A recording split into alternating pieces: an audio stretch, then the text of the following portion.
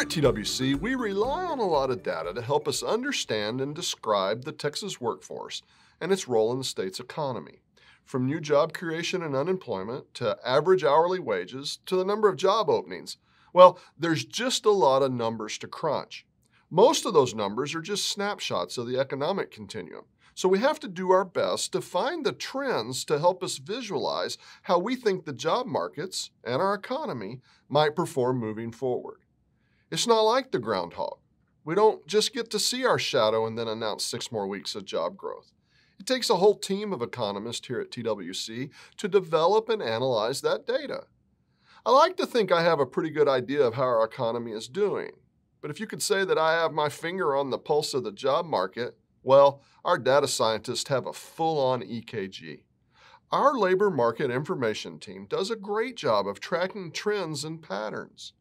So, like Bill Murray in that iconic classic Groundhog Day, we get to practice over and over again to see how the state reacts to certain economic conditions, which at least gives us a starting point when a similar issue pokes its head out again in the future.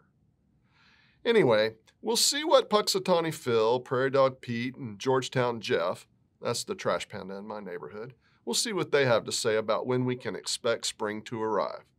I'm still not sure why we think small mammals are the best meteorologists. I guess that's why we spend so much time and effort with the data. I'm not sure of Phil's track record, but I bet we do a better job than he does on workforce forecasts. As always, thanks for watching. I hope you have a great day. Cut, that's a wrap. Are you ready to start the next one? I am.